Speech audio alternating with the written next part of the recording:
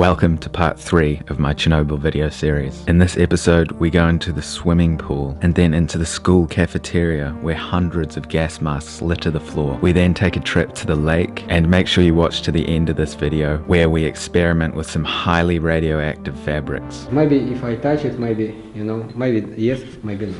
You're crazy.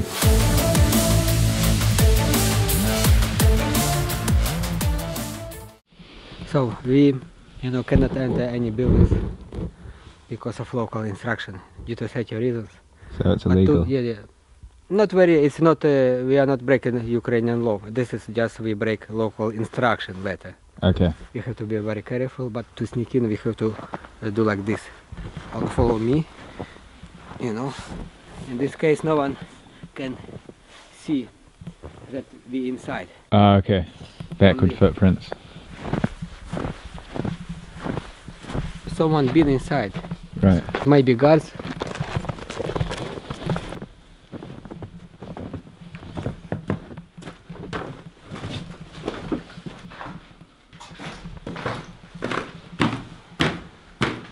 Alright guys, we arrived in the swimming pool, and have a look here. You can see the lane markers.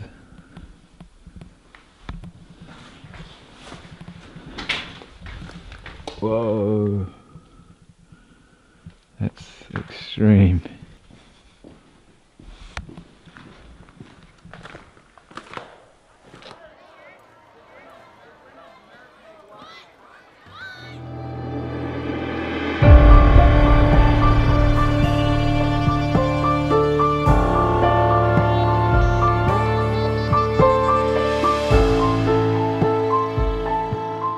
The most popular sport in Soviet Union was soccer, right? Second one was hockey. The third one was basketball.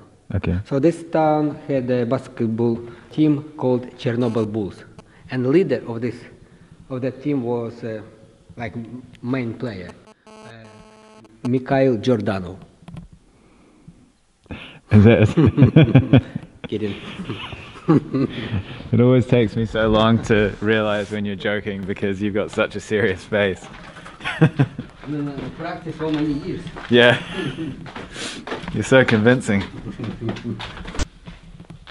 Like a reception. Uh-huh.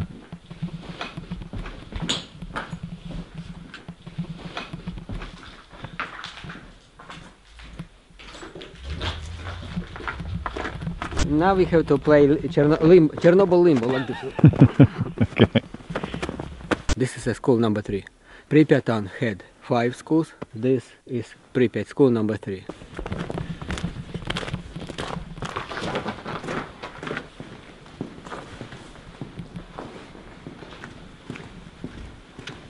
The most interesting room here of the school is school buffet, cafeteria. Cafeteria. With gas masks on the floor. Wow.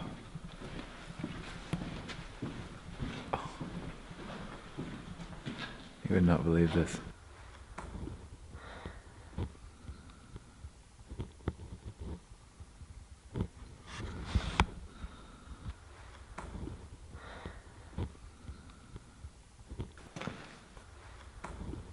That's crazy. Yeah, you see so many gas masks, but small size for children. All Soviet schools had storages with gas masks. So all Soviet public places, kindergartens, school, universities, factories, they had gas mask supply. Right. But here, in this school, they expected nuclear attack from the US, right? Really? Not from peaceful electricity generator, which is 3 kilometers away from here. Okay. So so it was Cold War time, and I remember the time, and we in Kiev even we had practice mask on off. So our children were taught how to use gas masks. And you were taught as well? Of course, I'm old man,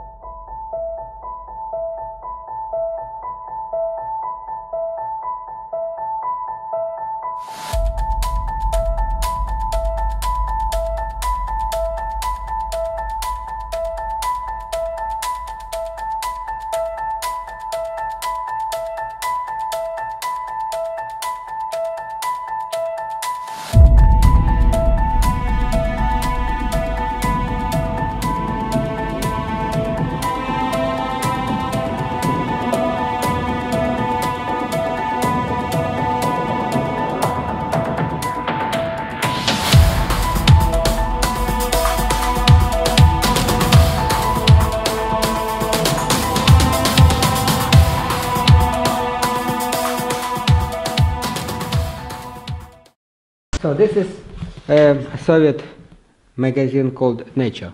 So should be flowers, you know, animals, plants.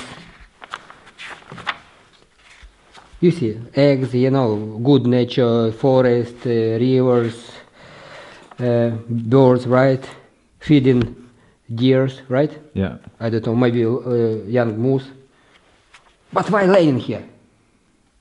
What is it? Oh, Lenin. Lenin, yeah. This magazine called Nature, Right. about nature, about animals and plants and, you know. And dictators.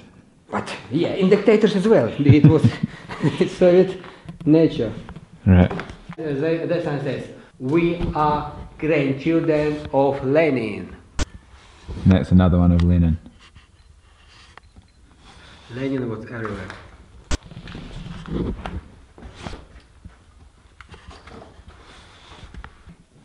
Classroom.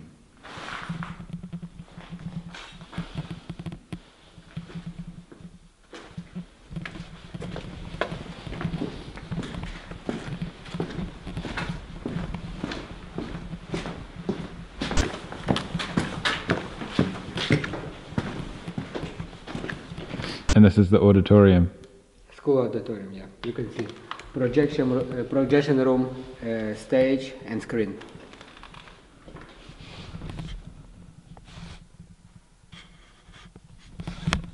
Insane.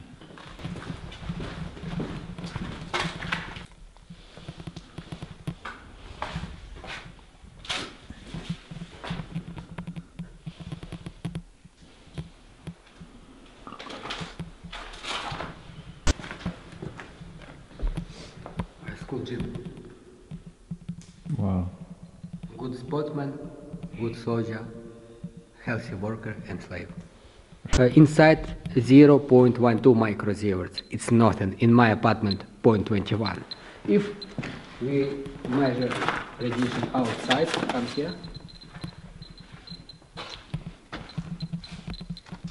Different, right? 2.14. Soviet vending machine. These soda machines, they wouldn't sell Coca-Cola, would they? They used to sell water with syrup and without. Right. But no American brands.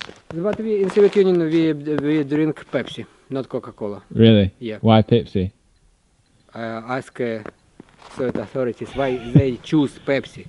Uh-huh. Interesting. Yeah, so Soviet Union was Pepsi country. Pepsi country. But Pepsi is American, right? Yes. But price for Pepsi was double than for local drinks. Right. It was not very popular because of price. Uh-huh. Okay guys, we've arrived at the Prefet River and you can see an old abandoned boat there over in the distance. This river is the reason why the nuclear plant is here, right? Right. Right, okay. Because they could use the water for cooling.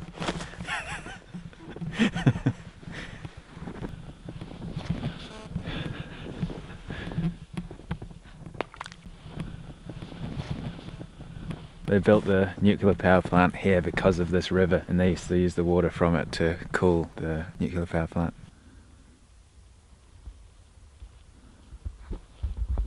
Alright guys, now we're just driving to the hospital. So this is a hospital. So even before 2011, when it was okay to enter any buildings in Pripyat town, this facility was already banned because it is contaminated inside by first patients, Oh, right. victims. Okay. Who were they? Firemen and workers of nuclear power plant. Right. First firemen were brought here, and the doctors took off their clothes and equipment, like helmets, belts, and so on, shoes, and everything was stored in basement. So basement of this place is very contaminated. Government blocked entrance into basement recently, a few years ago, after a video in YouTube where some crazy people drive bicycle in basement. Imagine. Alright, here's the entrance to the hospital. So this is an entrance into the basement. Oh, and they filled that in. Yeah. Yeah.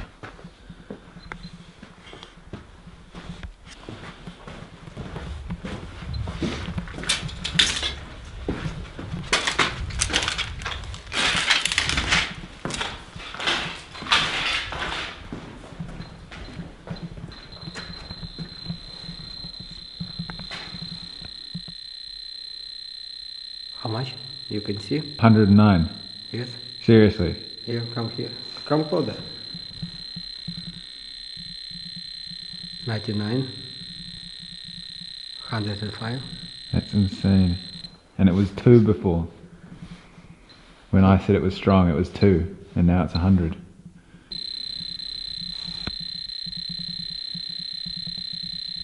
That's insane. Maybe like this, you know. First, 1 meter from this piece of cloth. Actually, it's balaclava. Balaclava, yeah.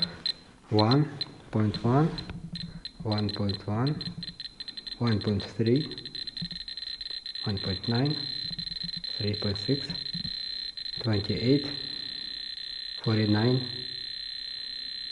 64, 125. Imagine a basement full of such stuff.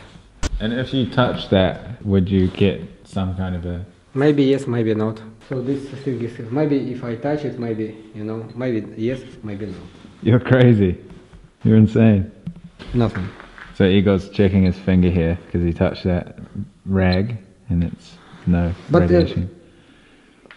Let's do an experiment. Okay. So, let's say it's my finger, yeah? So 0.28, 0.27, okay? If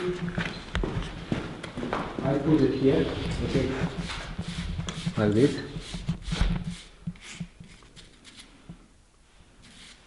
and keep it again,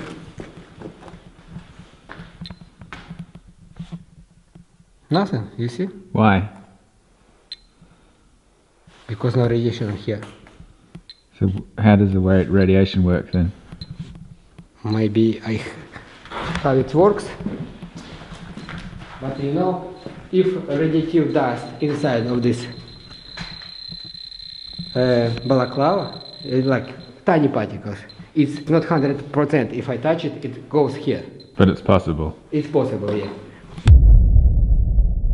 Thanks for watching, guys. Make sure you stay tuned for the next episode where we explore more of the hospital and much more of the Chernobyl exclusion zone. Many more insane scenes to be found. A huge shout out to Solo East Travel. Without Solo East Travel, these videos would not be possible for me to make. And if you're thinking about coming to Chernobyl, these are the guys that you want to use. All information is linked below to their website where you can find all the information that you need. Thanks for watching, guys, and I'll see you in the next one. I'd love to hear your thoughts in the comment section below.